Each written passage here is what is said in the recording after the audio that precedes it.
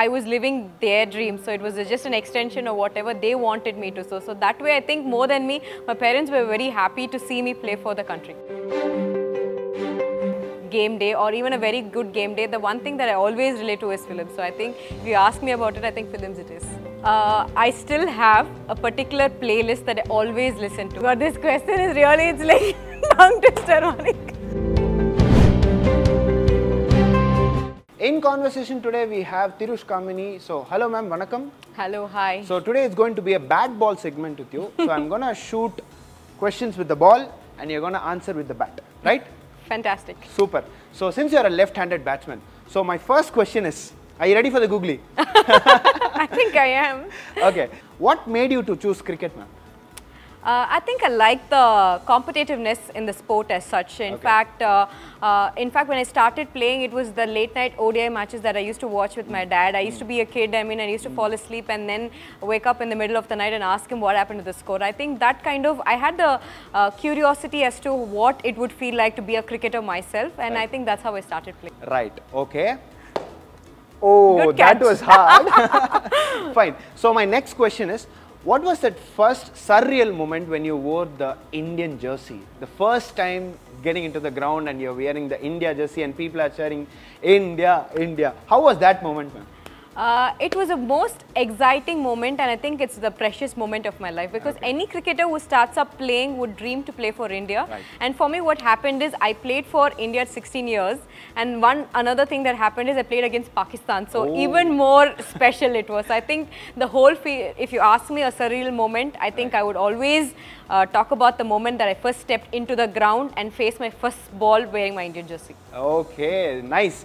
So, with the catch of the second question, second ball. So my third question is, I have something special for you. Every moment, every son or daughter, whoever plays their first game, their parents would be really excited and they're, really pumped up to see their kids playing on the ground. So when it comes to international forum, a game like cricket, it has a lot of attention, lot of media attention, especially women playing cricket. Coming from Tamil Nadu and playing for India cricket, that's very special for them. So how was your parents' reaction when you were playing your first international cricket? In fact, I still remember the moment. I was up in my room and my mom popped this information that I kind of got selected for the Indian team. So I walked on the stairs. It still feels right fresh in my head. And in fact, I think I always talk about the support system that I had. They were extremely supportive of me picking up the bat and going on to play. So for them, it was more like I was living their dream. So it was just an extension of whatever they wanted me to. So that way, I think more than me, my parents were very happy to see me play for the country. Okay, fine. I'm ready for the catch. Oh, that was too low, but it's okay. Good catch then.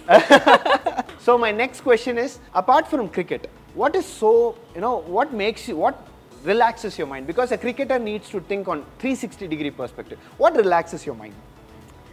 I think one other thing apart from cricket that I really enjoy is I love music, and I think I also like watching films. And my husband myself is also into films himself. Oh, that's so nice. That way I think we share a common bond together by watching a lot of films, and in fact it is something that I even picked up from my father. So my father also would love to watch a lot of films. In fact, post my practice sessions or something, even when I have a very bad game day or even a very good game day, the one thing that I always relate to is films. So I think if you ask me about it, I think films it is. Okay, nice. Oh, let's go easy on the questions. Right. So we are gonna talk about superstitions and cricket. Till these days, till now, what I believe is cricket and superstition go hand in hand, because every time there is a match going on, there are millions and millions of people praying outside temples saying my country should win, my player should go on a century. So what is that one superstition you still believe while going for a match? I still have a particular playlist that I always listen to, right from the time that I started up until now. My routine has always been the same. I do my prayers in the same style. And I also have one other thing is when I step into the room, like when we go for the, in my accommodation, I pick one particular side of the bed. So that is something which is very intuition. So I pick that side of the bed. And post that, I think the playlist and also stepping onto the field, my routine is always very similar for all these years. Right, okay. So I'm ready. Oh yeah, there you go. Every time when I get a catch, I remember Mahendra Singh Dhoni doing this, Every time he gets a catch, he does this within a fraction of a moment. So who is your favorite cricketer who inspired you to join, take up a career in cricket? I definitely say Sachin Tendulkar because he was a huge inspiration for people who picked up the sport on a professional manner, especially in the late 90s. So always a lot of people looked up him. But on a personal front, I always loved Adam Gilchrist's batting because he was a pioneer in setting the standards of that aggressive batting. So that way I think Adam Gilchrist, and I would like to have had Karen Rolton, a women cricketer who always looked up, and I had the privilege to play alongside her as well. Okay, ma'am, before you toss the ball to me, so here is a segment for you. Okay. So what you're going to do is you're going to have the bat and ball, you're going to keep tossing it. While tossing it, you're going to pick a dream team of 11 members. Okay. So it's all time players of your choice. And your time starts in 3, 2, 1. God, this question is really, it's like tongue twister. Let's do this, ma'am. Come on. Yes, come on. Gilchrist, Sachin, Ricky Ponting, number 4, Jack Callis, Michael Bevan, Mahendra Singh Dhoni, and Mahendra Singh Dhoni, spinners Muttiah Muralidharan, Shane Warne, Brett Lee, Adam. No.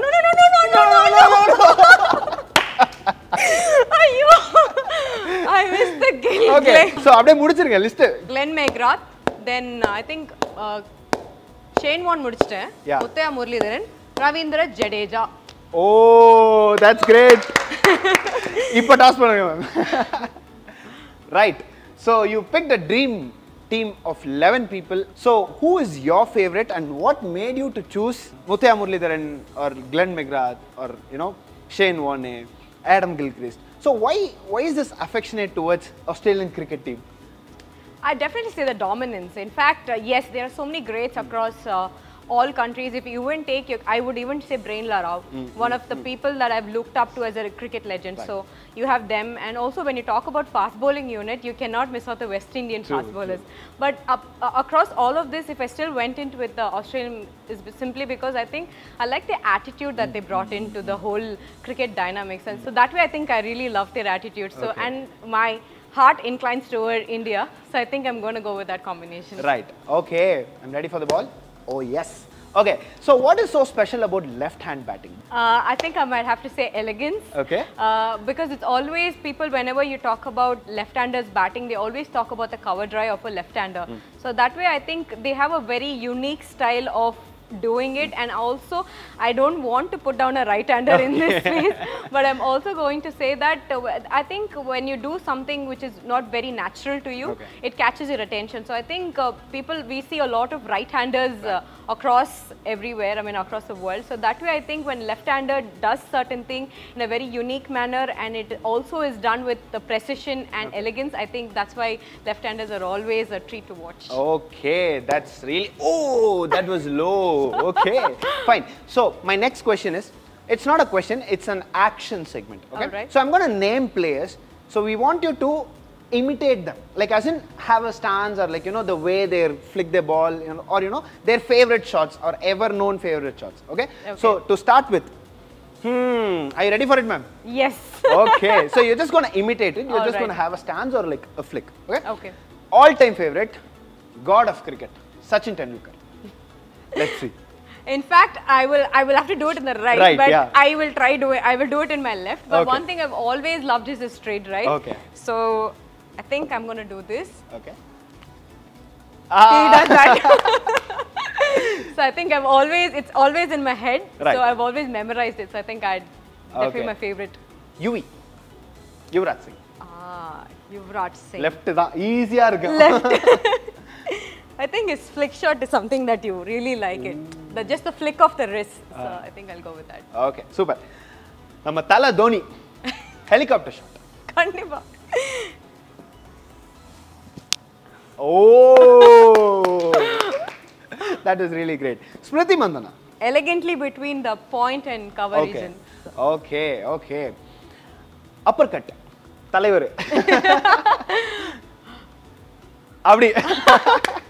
Okay, so let me bowl the Yorker with a segment. Okay. So the name of the segment is name one thing good about the person, one thing kurumbutanam or naughty or like one annoying thing about the person. Okay. So are you ready for the Yorker? Yes.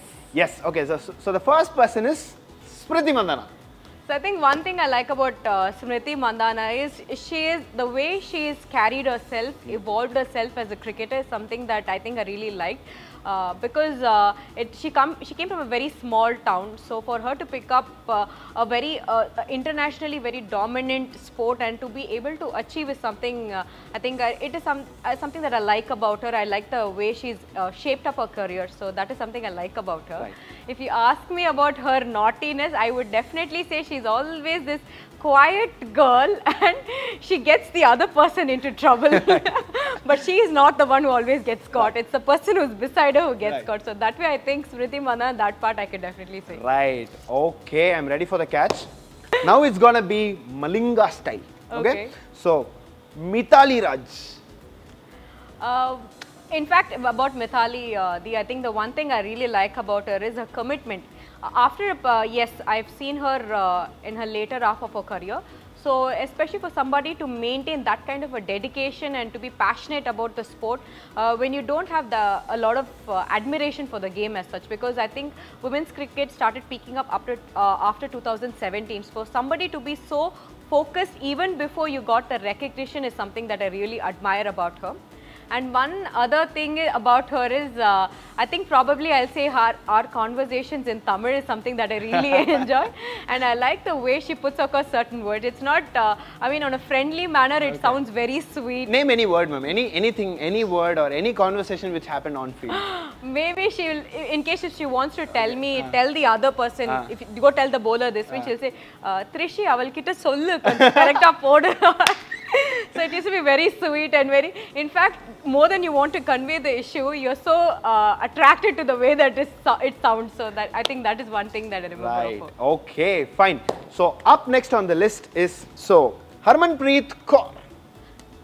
Harmanpreet Kaur, I think again another small town girl, and in fact I liked, if you have to be very specific, I will talk about her 2017 semi-final game against Australia, when we didn't have a lot of hopes because Australians are very strong, dominant side. To pull up an innings like 171 is not a joke. So I think that is requires a lot of guts, and as a person she's a very gutsy person and as a player, and she speaks her mind out. So that way I think I like that quality about her. Right. Another thing, if you ask me about the more funny part, I think I like her dance a very. Okay.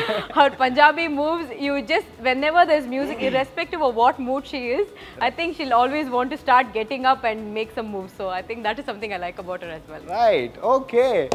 Ma'am, in the same match, Deepthi Sharmaku avungalukku oru moment irukum. So can you just tell about that moment, what happened on field?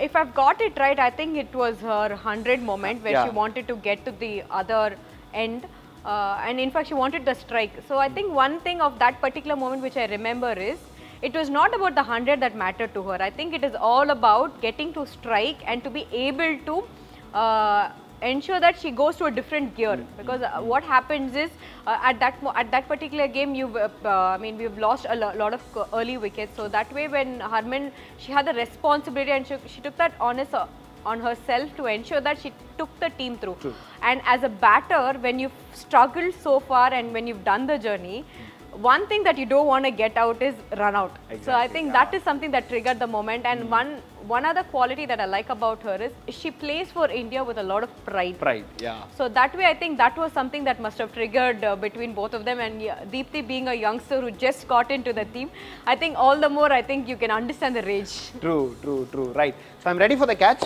Kamini finishes off in style. Thank you so much for answering all my questions and sparing your time. Thank you so much. Thank you very much.